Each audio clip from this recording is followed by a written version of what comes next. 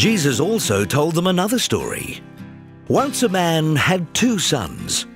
The younger son said to his father, "Give me my share of the property." So the father divided the property between his 2 sons. Not long after that, the younger son packed up everything he owned and left for a foreign country, where he wasted all his money in wild living.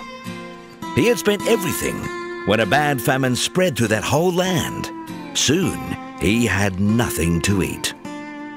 He went to work for a man in that country, and the man sent him out to take care of his pigs. He would have been glad to eat what the pigs were eating, but no one gave him a thing. Finally, he came to his senses and said, "My father's workers had plenty to eat, and here I am starving to death. I'll go to my father and say to him, 'Father, I have sinned against God in heaven and against you. I'm no longer good enough to be called your son. Treat me like one of your workers.'" The younger son got up and started back to his father. But when he was still a long way off, his father saw him and felt sorry for him.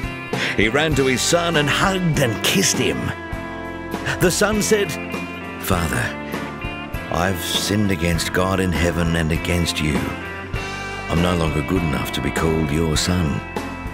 But his father said to his servants, "Hurry and bring the best clothes and put them on him. Give him a ring for his finger and sandals for his feet. Get the best calf and prepare it so we can eat and celebrate.